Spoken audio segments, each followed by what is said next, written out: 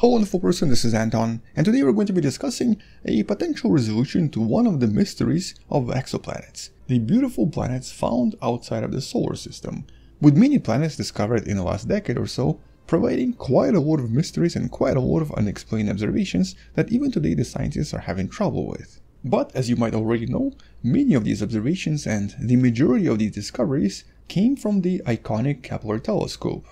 The telescope that orbited the Sun and that observed a very specific part of the night skies, in the process discovering tiny shadows of tiny planets passing in front of distant stars. This was the main location for the Kepler field of view, and if you were to try to imagine what this would look like compared to the rest of the galaxy, here's roughly what this cone looks like, with this tiny region in the Milky Way representing the region where we've discovered nearly 10,000 different exoplanets, but still being a relatively small part of volume of the entire galaxy. Nevertheless, after nearly a decade, and specifically starting in 2014, we actually suddenly got a huge boost of new discoveries, and as you can see as of today, over 5,000 have already been confirmed, and nearly 10,000 are believed to exist out there. But as of today, one of the major mysteries and discoveries is really in regards to the types of planets that the scientists keep finding. So obviously larger planets or more massive planets are going to be more easily visible, and so they do form the larger number here. As a matter of fact, when it comes to planets similar to Mars and similar to Earth, these terrestrial planets are somewhat rare, but they have been found before. It's just the bigger planets and the more massive ones are so much easier to find. But as more and more planets were discovered, something unusual started to occur in the overall data. First of all, the initial discoveries showed us that most of the exoplanets out there are extremely different from anything we have in the solar system. In other words, not only do planets like Earth might not even exist that often, the majority of the planets out there seem to be also different from planets like Jupiter, planets like Neptune, and planets like Mars and Venus. For example, a lot of the planets found are known as hot Jupiters. Planets that are usually a little bit more massive than Jupiter, but often much larger in size, and often containing extremely hot atmospheres, with the atmospheres then producing a lot of unusual effects, and even, as we've mentioned in some of the previous videos, sometimes raining things like metals and rocks. For example, one of the planets we've discussed even seems to have titanium rain. But many of these planets also inflate to dramatic sizes, creating what's known as poofy planets. But more intriguing discoveries and mysteries came from smaller planets, planets that we're kind of more interested in. Here, instead of discovering a lot of terrestrial planets, the scientists kept finding two that seem to be the most populous in the galaxy. We have something the scientists refer to as mini Neptunes, or basically planets that are slightly smaller and less massive than Neptune, maybe resembling something like this. And these potentially represent some of the most populous planets discovered so far. And then the other type being super-Earths, a planet that's slightly larger and potentially more massive than planet Earth, but significantly smaller than Neptune. In this case, this would be maybe 2 to 3 masses of planet Earth, and anywhere from 50 to 80% larger in terms of size. And even early on, quite a lot of these super-Earths and mini-Neptunes were found around a lot of the systems observed by Kepler. And naturally this was kind of unusual and somewhat unexpected. But I guess what's more unexpected and what's even more unusual is the gap between them. Over the years, the scientists realized that in between mini-Neptunes and super-Earths, there was actually a kind of a gap that seemed to make no sense. As a matter of fact, this phenomenon became known as the small planet radius gap. And so even though statistically we expect this to be a more kind of an even distribution, for some reason when it came to certain sizes, these planets did not seem to exist as much, or sometimes even at all. In terms of the actual size, it would be a planet that's roughly around 1.6 to 1.7 times the size of planet Earth, or literally right between a mini Neptune and a super Earth. So what exactly is happening right here? Now, because these are the most common planets discovered in the galaxy, a lot of scientists became intrigued by this and wanted to actually figure out what's happening here. But in order to learn all of this, the scientists had to first figure out what these planets are most likely like and what they actually have in their atmospheres. For example, for a typical super-Earth like this one right here, Coret 7b, it's believed that, well, they have to be a little bit more massive than planet Earth, but definitely larger in size, at least 60% larger in volume. And it's even been suggested that if Planet 9 exists, it could be one of these mysterious planets, which would also explain the mystery of why we don't have these planets in the solar system. We might have one, but it's just hiding. But in terms of what happens on the surface, these are probably still some of the more mysterious planets out there. Some of them could possess solid surface and very thick atmosphere, some of them could even have maybe Earth-like conditions, but because we don't really have anything to compare them to in the solar system, it's currently unknown to us. Nevertheless, they're believed to be mostly terrestrial, with potentially some atmosphere on the surface. Not a lot, but some. But as a contrast, here's maybe what a typical mini Neptune looks like.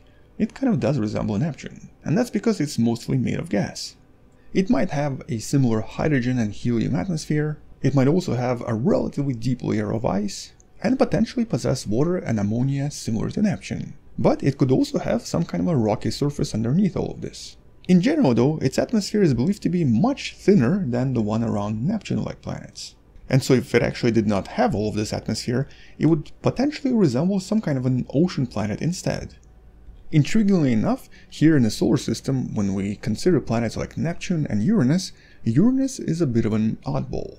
As a matter of fact, some scientists have previously suggested that Uranus might be actually a combination of two mini-Neptunes which collided a long time ago, which is also why it's sort of on the side, and would also explain where all of our mini-Neptunes are. They basically turn into an actual Neptune, or Uranus in this case. But just a hypothesis, not really a theory. But because of the abundance of these two types of planets in a galaxy, it's kind of been suggested that, well, maybe the gap exists because at some point one of them sort of becomes the other. And I guess more specifically, sometimes the mini-Neptunes might turn into super-Earths.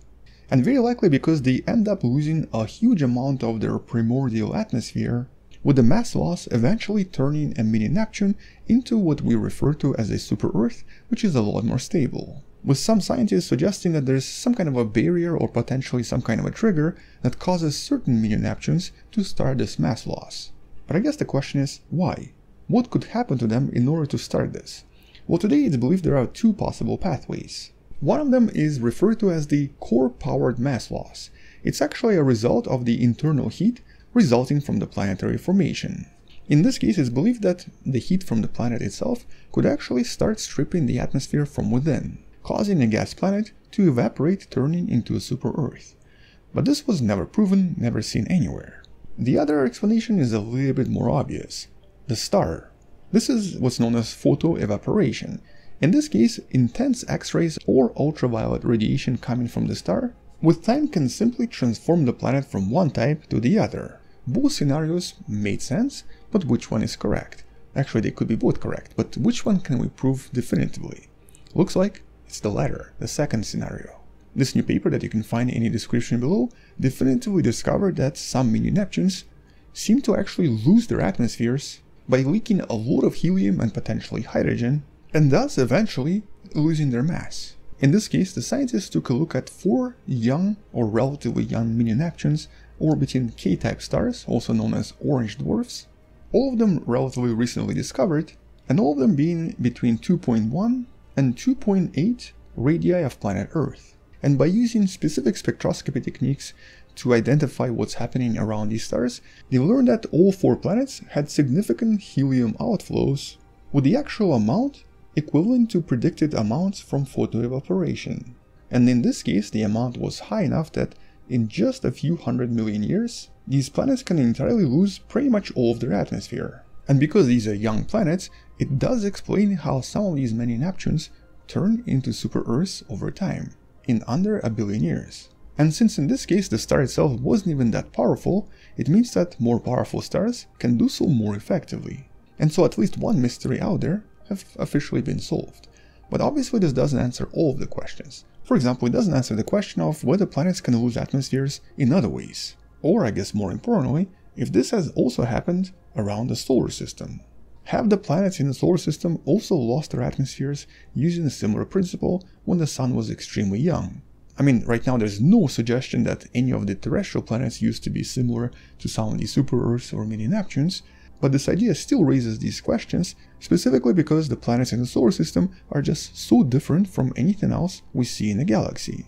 For example, there are very few planets similar to Saturn that have been discovered so far, and definitely not a lot of systems out there that have both Neptune and Uranus-like planets orbiting at very specific distances. And that's of course some of the future questions we'll probably be investigating in future videos, because unfortunately for now nobody knows if anything like this happened here. But I guess this paper by itself is still very important, especially because it does confirm the idea and the hypothesis scientists had for a pretty long time. But because we still have so many other missions going on, such as the TESS mission, and even the upcoming Chinese missions we've discussed in the video right there or in the description below, it means that a lot more of these mysteries are hopefully going to be solved in the next few years. Until then, thank you for watching, subscribe, maybe share this with someone who loves learning about space and sciences, come back tomorrow to learn something else, and maybe support this channel on Patreon by joining channel membership or by buying the wonderful person t-shirt you can find in the description. Stay wonderful, I'll see you tomorrow, and as always, bye bye.